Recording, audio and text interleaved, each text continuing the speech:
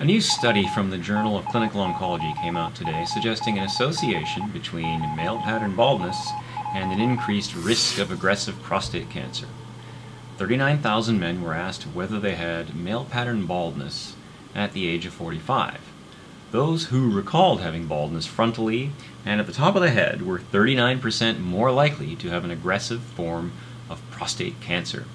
The authors speculate there may be a relationship between the mechanisms which drive prostate cancer and male pattern baldness because both are testosterone-dependent phenomena.